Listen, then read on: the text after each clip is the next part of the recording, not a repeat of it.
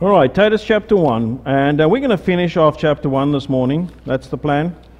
And verse 16 is the only verse that we got left in chapter 1, and from the book of Titus there. And then we're going to take a break from Titus through December, and we'll start it up in the new year again, and we'll do some topical messages, etc., through the next month.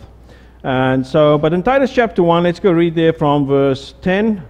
This morning I have entitled the message, "So You Know God." You know, you speak to somebody and you say, "So, you know God? Tell me about Him. What do you know about Him?"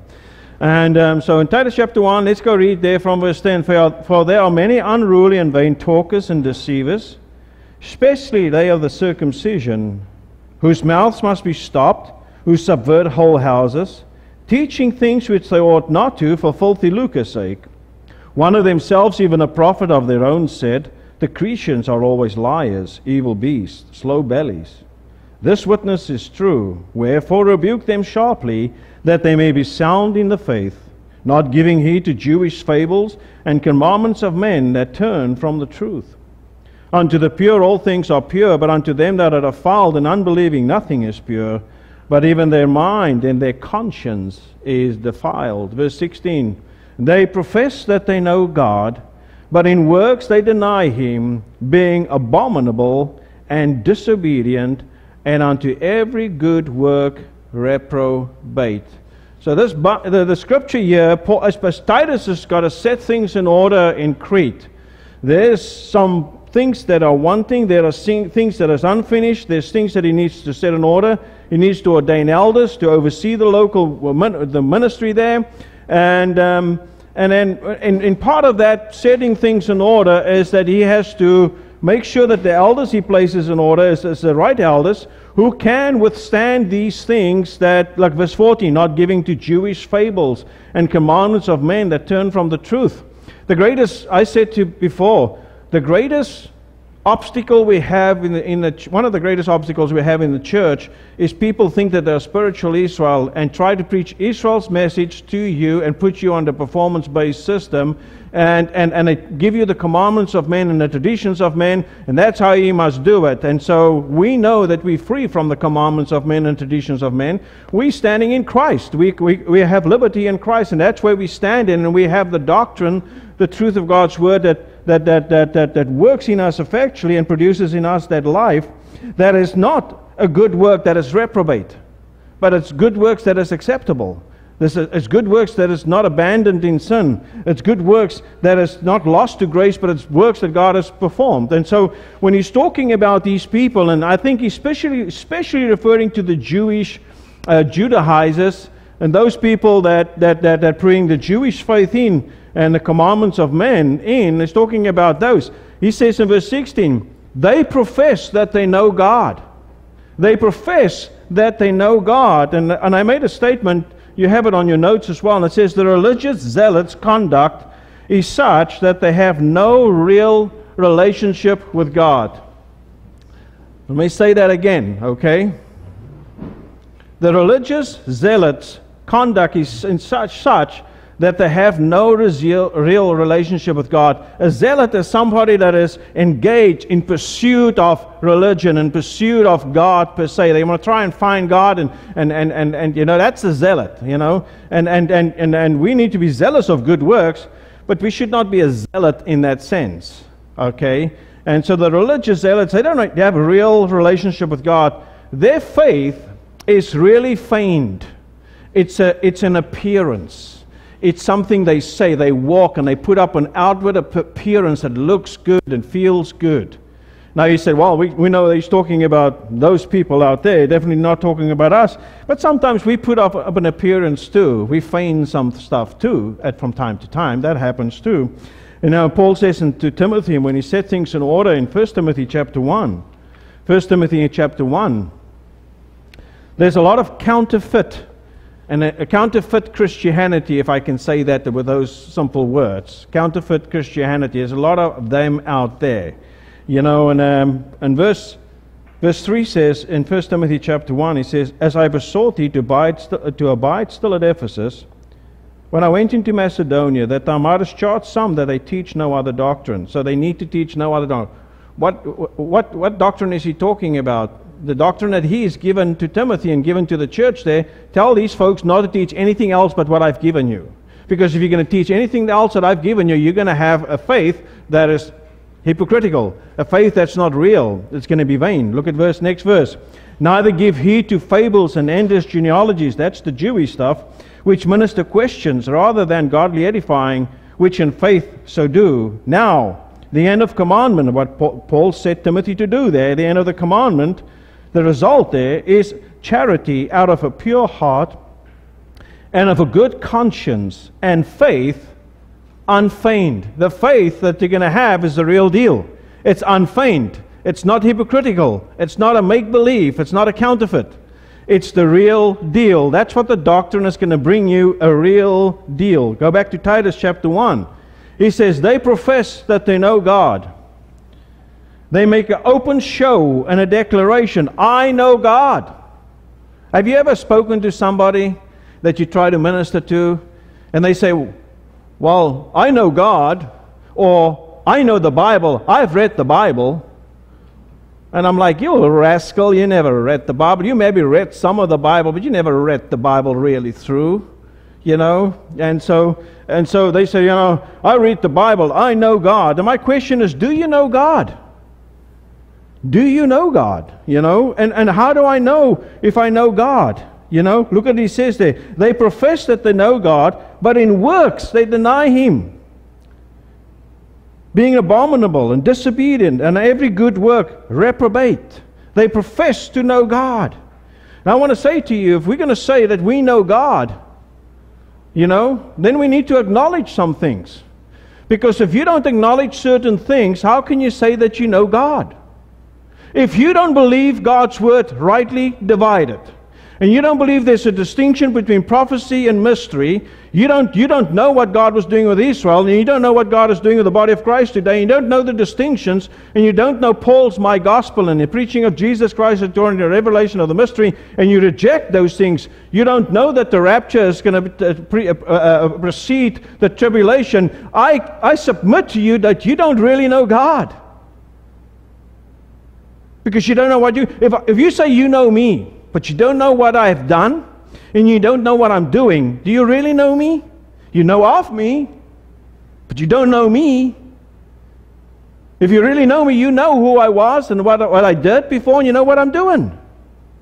Otherwise, you don't really know me.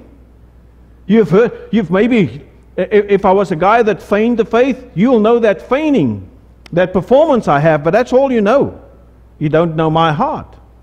Okay, and so with God, if you say you know God, well, you need to know what God is doing to know God. If you don't know what God is doing, or what God is doing today, how can you say you know God? You can't really know God then, right? And so, look at 1 Corinthians chapter 14. Paul is writing, and in 1 Corinthians chapter 14, verse 37.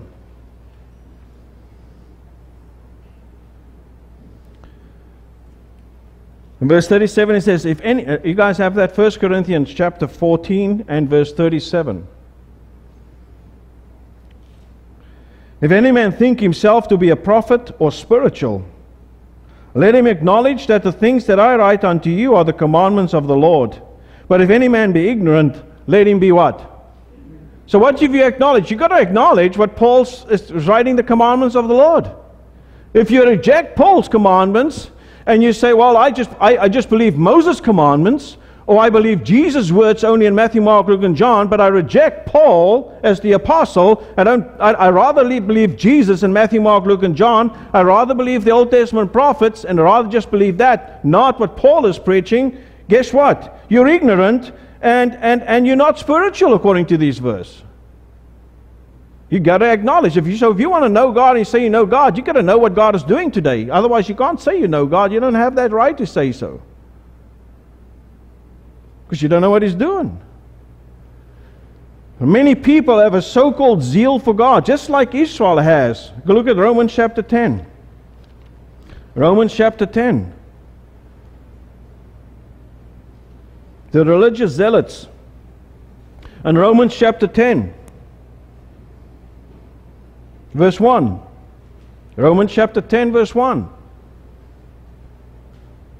Brethren, my heart's desire and prayer to God for Israel is that they might be saved. So guess what happens to Israel? Are they saved or not? They're not. He wants them to be saved. For I bear them record that they have a zeal of God, but not according to what? They have a zeal of God. Do you know people that have a zeal for God, but not according to knowledge? That's not even Israelites. Oh, I believe in God, praise God, hallelujah, praise God. But they don't know Him, not according to knowledge. They don't know what He's doing. He knows what He's saying. He doesn't know His word. But not according to knowledge. For they, being ignorant of God's righteousness, and going about to establish their own righteousness, have not submitted themselves unto the righteousness of God. So if you want to have a real zeal of God, you need to know God according to knowledge, and you need to submit to His righteousness and to His instruction and what He's given. Or else you can't really have the freedom to say, I know God. I mean, that's just basic arguments. Go with me to Galatians chapter 4. Galatians chapter 4. The book of Galatians chapter 4. Paul goes into Galatia. He preaches the gospel. He brings them into the faith. He brings them into what God is doing. He gives them the knowledge of God. He gives them the knowledge what God is doing today. They get saved. They come into the faith. And guess what they do? They leave that. Look at chapter 8. Chapter 4, Galatians chapter 4, verse 8. Howbeit then, when ye knew not God, so these people in Galatia were the idol-worshipping Gentiles, right? They did not knew God. Even some of the Jews among them did not knew God really, not according to knowledge, right? After Paul showed up, he gave them some knowledge. Howbeit when ye knew God, ye did by service, you did service unto them which by nature are no gods. Verse 9 now says, but now, after that ye have known God. How do they know God? By what Paul preached to them. He told them what God is doing. That's how they know God. You know God, or rather are known of God. By the way, there's a lot of people that says, I know God, but you're not known of God. You don't have a relationship with Him. He's not your Father. You're not known of Him. But I know God. Do you? If you know God, you need to know what He's doing. You have to receive the knowledge. But now after that ye have known God, or rather are known of God, how turn ye again to the weak and beggarly elements? Where are ye desiring again to in bondage? You know God, and you left that position from knowing God into turning to beggarly elements. Why would you do that? Your works then is not works of righteousness. Your works is empty. It's reprobate. It's lost. The problem with these people, the problem with people like that, religious zealots, like the Jews and like many other people out in the world, is a heart issue. They don't have a new heart. They don't really seek after God. Look with me to Isaiah 29. Isaiah 29. Now, I was thinking about this as I was speaking. Like, man, that's going to sound very harsh to tell. How many people do you know that are believers does not know right division? They say they're believers. They are believers. Sometimes they give the gospel to you, and the gospel is true, but the way they got saved is true, but they don't know right division. They don't know anything about what we are. But they say, I know God. But do you really? That sounds harsh, doesn't it? But isn't it true? Isaiah 29 and verse 13. Wherefore the Lord said, Isaiah 29 verse 13. Wherefore the Lord said, forasmuch as this people draw near me with their mouth and with their lips to honor me, but have removed their heart far from me, and their fear toward me is taught by the what? Precept of men. So they come to church, they're out there, they'll praise God with their mouth, they'll worship Him with their lips. With their lips they honor me, but they are removed their heart far from me. Why? Because they listen to the precepts of men. They They bought into what they think they should do, what man is instructing them to do. When you start singing, you sing to God praises, and you better sure put your hands up and wave them around, or else you're not very spiritual. You better, put that money in the tithing box, because otherwise you don't know God.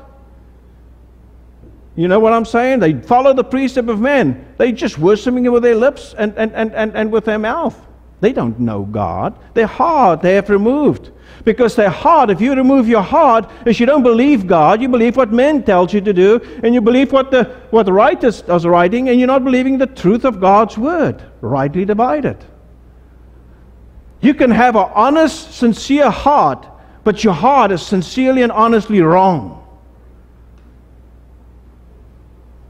Because you cannot know God with that sincere heart. What you need to know God is according to what God has given you. Isaiah chapter 48. Isaiah chapter 48. And let's go read verse 1 there. It's talking about Israel. Hear ye this, O house of Jacob. Sorry, Isaiah 48. Hear ye this, O house of Jacob, which are called by the name of Israel, and are come forth out of the waters of Judah, which swear by the name of the Lord, and make mention of God of Israel, but not in truth, nor in what? Righteousness. That again, it's a seeking not God according to righteousness, not according to knowledge, according to Romans chapter 10. So they see, they use the name of God, they use the name of the Lord, they make mention of God of Israel, but not in truth, not in righteousness. Do you know anybody today that speaks up and names the name of God, names the name of the Lord Jesus Christ, but not according to truth, not in righteousness? That tells me you and I have a tremendous job at hand to try bring people to understanding of the truth.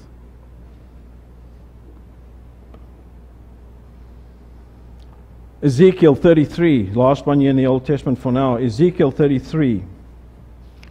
Ezekiel 33 and verse 31.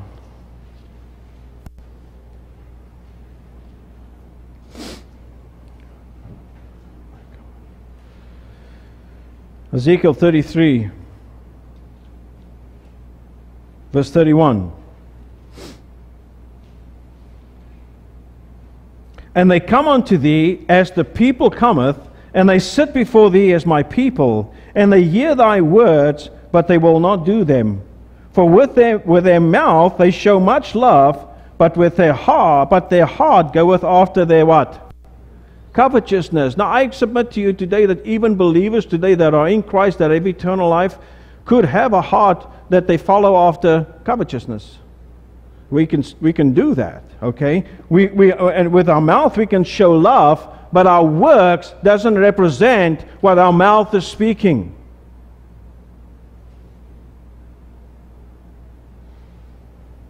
Go back with me to Titus. In Titus chapter 1, 16, it says, they profess that they know God, but in works they deny Him. But in works they deny Him. Their conduct proves otherwise. Why would you think that would be? Why would somebody's conduct, in Titus 1:16, but in works they deny Him, their conduct proves otherwise. What they say and how they live and what they do is contrary. It's the same thing with me. If I say to you, I love God, I know what God is doing, I know the word rightly divided, and I know what God is doing today, and I know who I am in Christ, and I know what the fruit of the Spirit is, and I know the word of God rightly divided, and it's effectually working in me, and I go to Gus and I start cursing and swear at Gus, and I beat him up and just call him all types of names, and he's done nothing wrong. Is my works a representation of me knowing God? Is it contrary to what I'm saying? Now, I'm not going to beat him up. This boy will beat me up, okay? But I'm just using an illustration, okay? I'm living in the imagination of my mind now, okay? But I can beat him in mountain biking, but, not Robert anymore. Robert's the official champ now, okay? I can't keep up with him anymore. He's killing me. Okay? So if I get a heart attack or something soon, you guys know it's Robert, okay?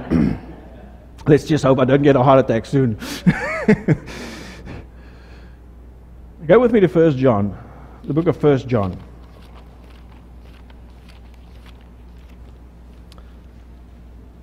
If we know God, then our work should not deny who He is, and it shouldn't deny what He's doing today, if we say we know God.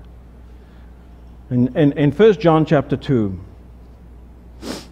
1 John chapter 2, verse 1. We know he's writing to the believing remnant. He's writing to the children. It's the believing remnant of the nation of Israel.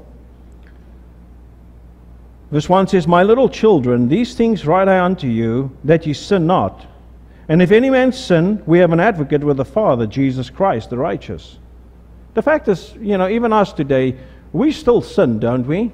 Doesn't mean we deny God. Doesn't mean we don't know God. The flesh just gets the word of us, okay? I understand that. I'm not saying none of us does not sin. Verse 2 says, "And He is the propitiation for our sins, and not for ours only, but also for the sins of the whole world." Verse 3, "And hereby we know that we know Him, if we keep His" what? What He's instructed us. Now, sometimes we read commandments, and all the time you read the word commandment, you see law. You see Moses. But commandments is not always Moses' law. It's the instructions what Jesus Christ commanded the 12 to preach. What He's preaching, Paul has commandments of the Lord. He's not preaching the law. He's preaching the instruction of God. And then we know that, in hereby we do know that we know Him, if we keep His commandments. He that saith, I know Him, and keepeth not His commandments, is a liar, and the truth is not in him. That makes sense, right? If you know God, you're going to do what? You're going to believe His word, you're going to keep His instructions, obey it, and and trust it, and walk according to that. Right? You can read verse 5. "But whosoever keepeth His word, in him verily is the love of God perfected. Hereby know we that we are in Him." You keep the word. You believe the word. You keep it in front of you. You walk according to the word of God. In Titus 1, it says, they profess that they know God. Excuse me. But in works, they deny Him. In works, they deny Him. Excuse me. Go with me to Romans chapter 2. Going back to the Israelites again, the Jews. In Romans chapter 2. Let me take a sip of water here. The what? I'm not hearing you. What did you say? We can't let Robert take over the middle of the sermon? No, we can't.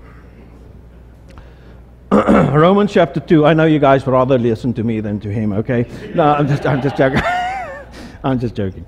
Romans chapter 2, verse 17. "Behold, thou art called a Jew, and resteth in the law, and makest thy boast of God, and knowest His will, and approvest the things that are more excellent, being instructed out of the law, and are confident that thou thyself art a guide of the blind, a light of them that are in darkness." Now, you know what the Bible says about the guide of the blind? You blind leading the blind, "An instructor of the foolish, a teacher of babes, which has the form of knowledge." That word form there means they have the appearance of knowledge. It's all a profession, all a feigned thing. And when I say a feigned thing, okay? Feigned is something that is counterfeited, right? "Form of knowledge, and the truth in the law. Thou therefore which teachest another, teachest thou not thyself? Thou that preachest a man should not steal, dost thou steal? Thou that sayest a man should not commit adultery, dost thou commit adultery?" And all these answers are yes, yes, yes. That's what they did. "Thou that abhorrest idols, dost thou commit sacrilege?" Yes, of course they did. "Thou that makest thy boast in the law, through breaking the law, dishonest thy God?" Yes. Verse 24. "For the name of God is blasphemed among the Gentiles through you, as it is written," etc., etc., etc. So Israel is this people. We know God. We know His law. We can instruct you what God says. We can instruct you His laws. And by the way, it's after the precepts of men. Most of the things they do. We're going to tell you we know God. And what do? You dishonor us, God. And what do? What you do, the name of God is blasphemed among the Gentiles. The Gentiles look at you and says, these are the people of God, and this is how they behave, and this is what they do. And sometimes you and I, we say, oh, we know God, we know Paul, we know right division, we know God's word, and we know all the details. But the name of God can be blasphemed by our behavior and how we walk. You know? And so we got to be careful about those things. And that's why we have to be in the Word. Again, it comes back to getting in the Word, believing the Word, and as the Word of God works in us effectually, it produces that life. Then Christ is magnified. I can't magnify Christ in my life. But Christ is magnified in my life as I believe and trust the Scriptures. He is magnified in my life because it's the work of God in my life.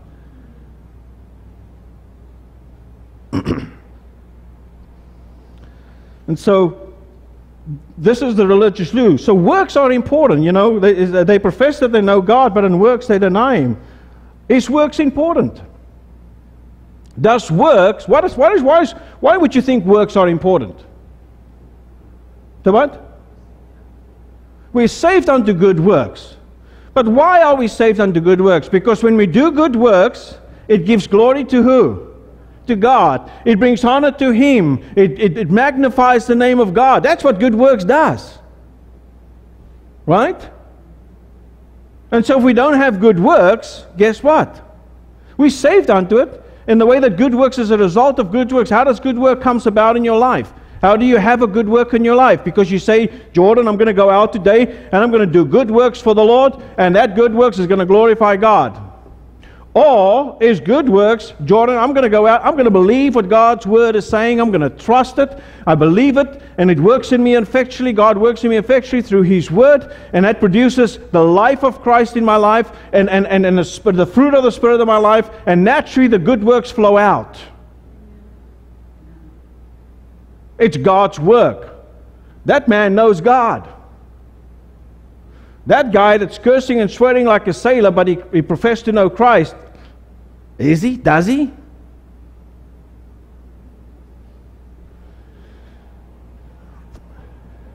And works is important. Paul go back with me to Titus there.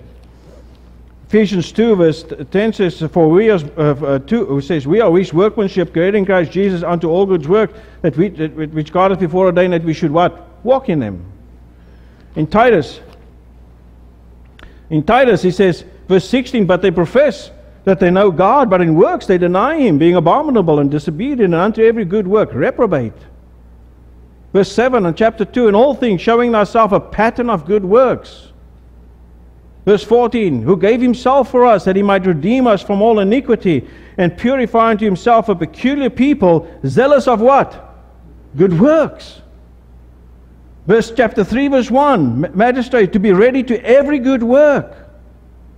Verse 8, this is a faithful saying, and these things will that thou affirm constantly, that they which have believed in God might be careful to maintain good works. Verse 14, and let ours also learn to maintain good works for necessary uses, that they be not unfruitful. Good works is fruitful. And for necessary uses. Good works are important, but in works they deny Him. How can your works go? Go with me to, you're in Titus there. You're right in 2 Timothy. Turn one page back. 2 Timothy chapter 3, verse 16 and 17. 2 Timothy chapter 3, verse 16 and 17. All Scripture is given by inspiration of God, and is profitable for doctrine, for reproof, for correction, for instruction in righteousness, that the man of God may be what? Perfect, truly furnished unto all good works. What furnishes the man of God unto all good works? The Scripture that is given by inspiration of God. That's what furnishes us. So if your good works denies God, denies that you know God, that means the truth of Scripture is not working in you. You have not acknowledging the Scripture, and it's not working in you.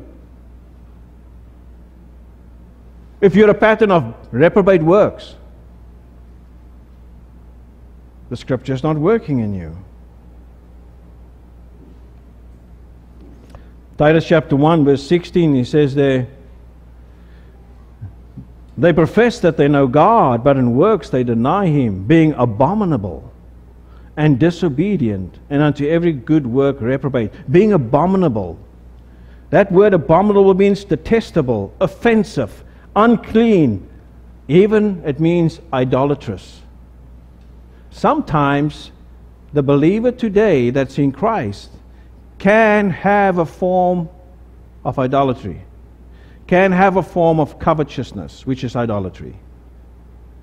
You know, the believer today that knows God's word rightly divided can have the idol of Paul. Paul is my idol. You know, we serve God through Jesus Christ. We've got our Father through Jesus Christ and by the Spirit working in us. Not Paul. Paul was the instrument God used. I follow Christ. How? The way Paul was instructed and what he received and how he followed the Lord. But Paul is not my idol. You can get into the trap of idolatry. And if you're in that trap where you're not long-suffering with people, not forbearing, you're always beating them up because they say something wrong, your works really can deny the works of long-suffering, of forbearing, of kindness, and of tender-heartedness, of forgiveness. That's a work that will deny Him if you're not that. Ooh, now we're getting closer to home, don't we?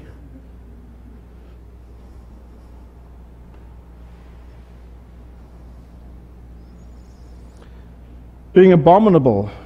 Job talks about how much more abominable is filthy and filthy is man which drinketh iniquity like water. Take all the wrong in. Okay? They are disobedient. Titus 1, disobedient. They're abominable and disobedient. The disobedient means if you're disobedient, you're neglecting or refusing to obey. That's when you're disobedient. If I say to you, and you're my child, and Jordan's my child, I say, Jordan, I want you to stop doing this, and I want you to go and do that. And you say, I'm not going to do that. I'm going to ignore you. You're disobedient. When God says, thus saith the Scripture, and God's Word says, this is my instruction to you, this is what you need to do, and you don't do it, then you're disobedient. You're not obeying. That's why Paul talks about obeying. We have a responsibility to obey, not to be disobedient. Neglecting or refusing to obey, doing what is prohibited. And a lot of times we do things in the name of grace that is really prohibited. We've got to be careful. What we need to do is we need to obey. Look at 1 Samuel. 1 Samuel chapter 15. Yes, Saul is the first so-called king of Israel. God gives Israel as a king, but God's desire was always for Israel to be their king. Right? And so they said, well, we want a king like the nations have a king. And God says, well, I'll be your king. And they're like, no, give us a king like the nations. That's what we want. Well, God says, I'm going to give you this king, but He's going to take from you, and He's going to do all these various things. Oh, no, give him to him. We want him. We want to be like the nations. God gives them a king. First king there is Saul. And Saul messes up. Saul doesn't do what God tells him to do. A couple of verses there, but you can read in your own time. Verse 10 of 1 Samuel chapter 15, verse 10. Then came the word of the Lord unto Samuel, saying, you guys got 1 Samuel chapter 15, right? If you're in Kings, go a few chapters back, a couple of books back. Verse 10 says, then came the word of the Lord unto Samuel, saying, it repenteth me that I have set up Saul to be king. I've changed my mind about this. For he is turned back from following me, and hath not performed my commandments. And it grieved Samuel, and he cried unto the Lord all night. So what did Saul not do? He didn't follow the commandments of the Lord. 1 Samuel chapter 15, and let's go verse 22. And Samuel said, hath the Lord, verse 22 of chapter 15. And Samuel said, hath the Lord as great delight in burnt offering and sacrifices? What did Israel like to do? Burnt offering and sacrifices. Does God have delight, as much delight, as great delight in burnt offering and sacrifices, as in obeying the voice of the Lord? What do you think God will prefer? You obeying His voice or the burnt sacrifices? Now, does God have delight in burnt sacrifices and offerings? Yes, but not as much as He has in you obeying His voice. Because when you obey His word, your burnt sacrifices and offerings and sacrifices will be according to what His word says, not according to the work of your flesh. You got to obey. You guys get that? Verse 22. And Samuel said, hath the Lord as great delight in burnt offerings and sacrifices as in obeying the voice of the Lord? Behold, to obey is better than sacrifice.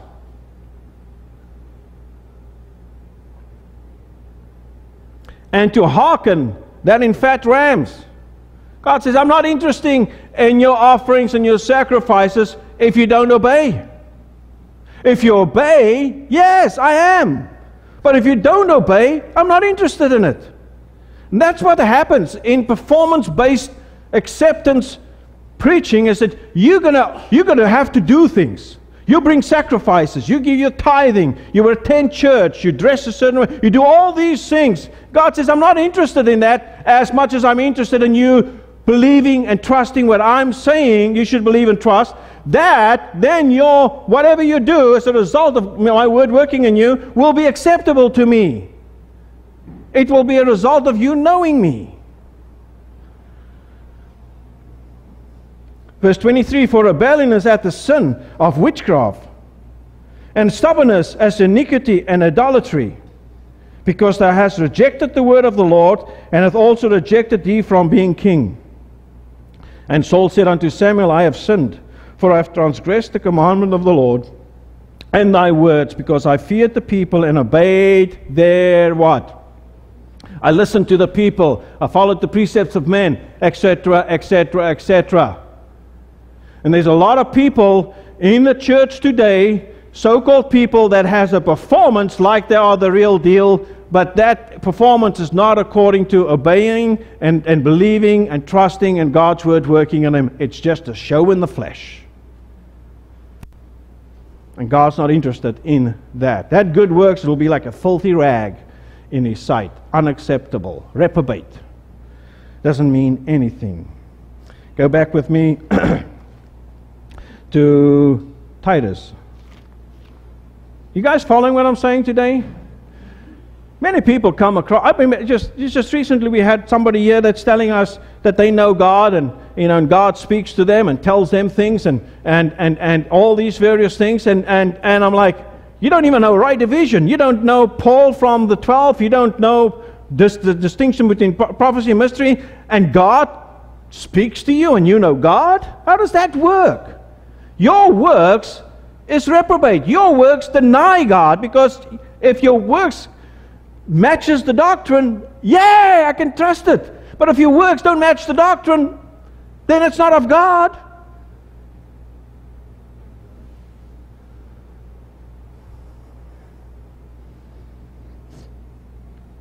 And when you want to speak to a person and they say, well, I don't care what you think, this is what I believe. Okay, you follow your precepts, your philosophy, but it's contrary to what God's word is saying. Titus 1:16, they profess that they know God, but in works they deny Him, being abominable, disobedient, and unto every good work reprobate. You're lost to every good work when you do that. When you don't believe God, and if you don't know God, you don't know what He's doing, every good work you do is lost. It's like a filthy rag. Not interested in it. What happens is that they have the lack of God's knowledge, and the lack of knowledge and faith produces a reprobate mind. A lack of knowledge and faith produces a reprobate mind. And so that's why we need to have knowledge and we need to have faith, believing what God says. We have to do that.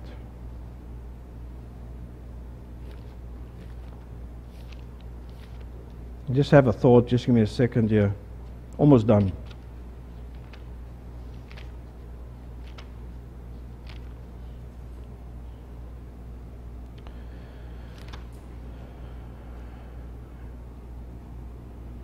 What does faith do for us? Knowledge and faith. What does faith do for us? Well, I have faith, but what does that mean? When you say I have faith and I walk by faith, what you're saying is, I make what God says, the divine facts, the divine knowledge, what God says, I make them real. I believe them, I trust them. And I become illuminated in my mind with conviction. And I act on conviction based on what I believe God says. That's what faith is. I trust Him. And that works, it is going to be a result of that. Knowledge has to be retained. Why did God give the nations up? In Romans chapter 1. They did not like to retain God in their knowledge. They were more interested in what does the church teach. You speak to somebody, you tell them about the right division, you tell them about God, what God is doing today, and they say, well, I don't know about that. I better go check with my pastor. So you're going to listen to the precept of man, you're going to listen to what man says rather than what the Bible teaches you?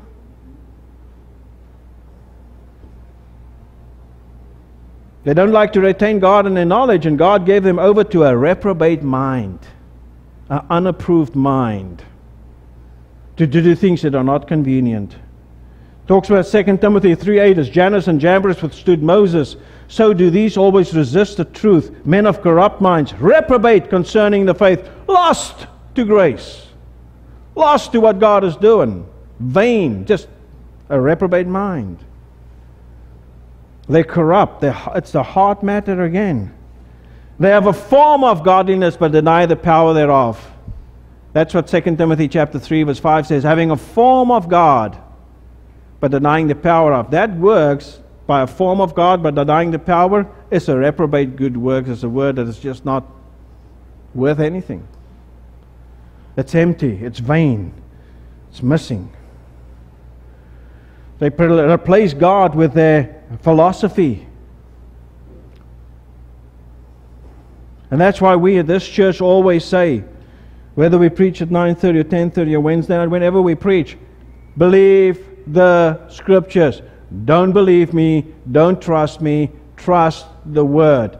Receive it with readiness of mind, but go search the Scriptures whether these things are so. And as you believe God's Word, it works in effectually. You won't have every good work reprobate. You will have good works that is pleasing unto Him. Because it's according to His knowledge, according to what God is saying and what He's doing.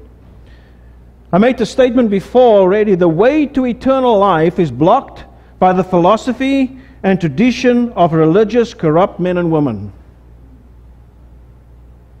The way to eternal life is blocked by the philosophy and tradition of religious corrupt men and women. They can rob believers even of their hope as well by their being deceived, because they're not doing it according to knowledge, they're not doing it according to truth, they're teaching you philosophy.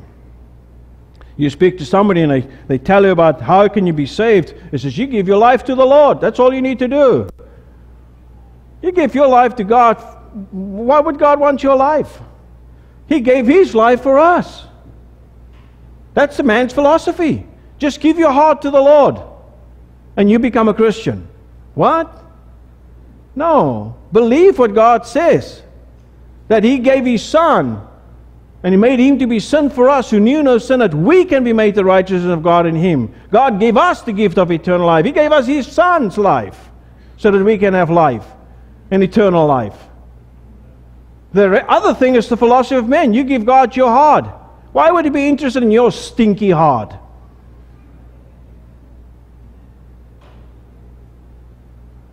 Because He tells you about the condition of heart is deceitful, right? And it's wicked. Why would He want that? He gave us His heart, His Son.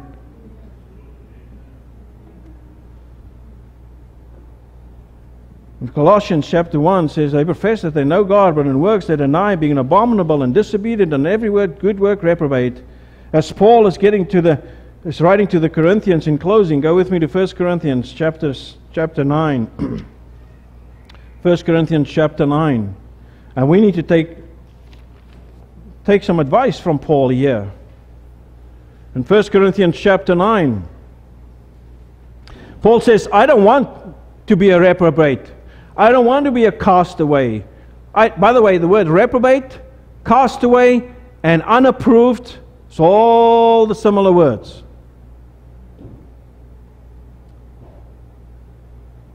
Verse 24 of 1 Corinthians chapter 9 says, know ye not that they which run in a race run all, but one receiveth the prize? So run that ye may obtain.